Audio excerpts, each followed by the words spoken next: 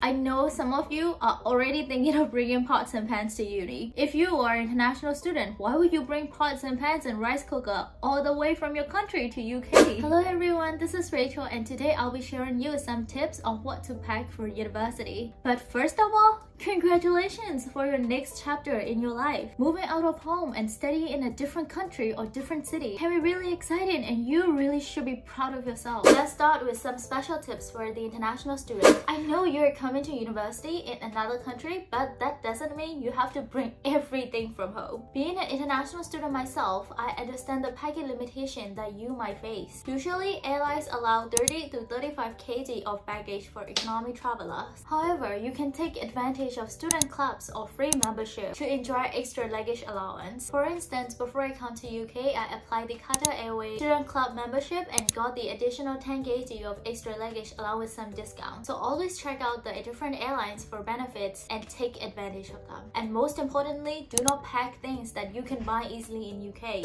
Alright, so now let's move on to some tips. So tips number 1 is important documents. First and foremost, don't leave your home without your essential documents. These include your passport, your visa documentation, university acceptance letter, and CAS statement, academic transcripts like English proficiency test results and your A-level results, accommodation contract, insurance documents, bank cards and some cash, and prescription copies and any other necessary paperwork. And keep them in an easily accessible place like your backpack because sometimes the immigration might ask for these kind of documents. Okay, so now let's move on to tip number 2, which is the weather appropriate clothing. If you're heading to UK, the weather in September is usually around 10 to 15 degrees Celsius and tends to be a bit rainy, so be sure to bring a raincoat or a waterproof jacket. Also pack a variety of clothing suitable for both warm and cold weather, but mostly UK is quite cold, mainly because I come from like a tropical country where the weather is like hot.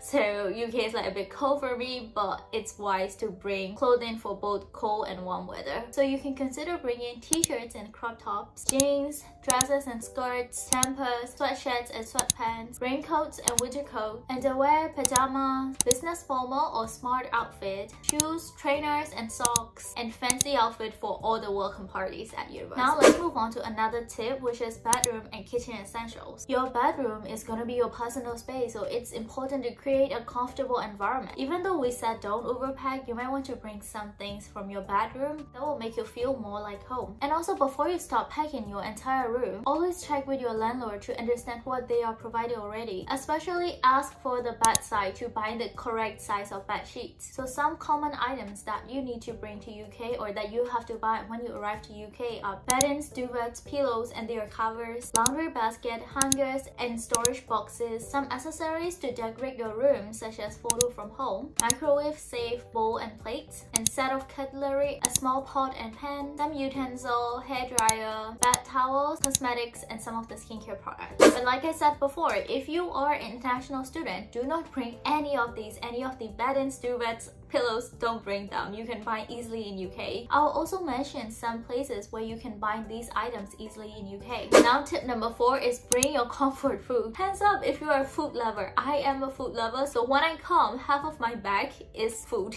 Also, I kind of recognize that the first problem that most international students face when they arrive to UK is food because we're not familiar with all these British cuisines. And the initial week of university life can be a bit overwhelming, so having familiar snacks from home can be really comforting. In my personal experience, I brought a lot of traditional instant noodles, a lot of curry paste, and a lot of my favorite snacks to university. I'm not gonna lie, but I brought a 10 kg whole bag full of snacks and it was the best decision I've ever made when I packed for university. So bring the food. You will thank yourself later for bringing the food. Trust me. Alright, so tip number 5 is other essentials. If you are on any prescribed medication, bring all of them because buying them in UK is not really easy. In my experience, I couldn't buy one acne gel without the prescription, so I ended up buying that one gel from another country and ended up paying a lot of money for that. So bring all the prescribed medication that you need because buying them here is not that easy. Also, it's good to bring your first aid kit, some over-the-counter remedies for common problems like cold, flu, headache, headache, and allergies. I know I don't need to say this, but don't forget to bring your laptop, iPad, phone chargers, and any other electronic devices that you need to study. A power strip can also be a useful addition to ensure that you have enough power outlet for all your devices. Alright, so this video is coming to an end and I'm gonna recommend some places where you can buy all of these things in UK very easily. So for me, Welco, Amazon, Argos, and Primark are my personal favorite to buy the beddings and bed sheets and all the kitchen utensils and literally every single thing that you need. When you arrive in UK, take a trip to your nearest shopping mall, or when you're coming to Manchester, take a trip to Arundel, which is in the city centre, to buy all of these essentials. Personally, I prefer Welco and Primark for beddings and some kitchen utensils, and Amazon and Argos for other items like bathroom essentials and some tiny things. Also, one good thing about Primark is that they have like cute stationery and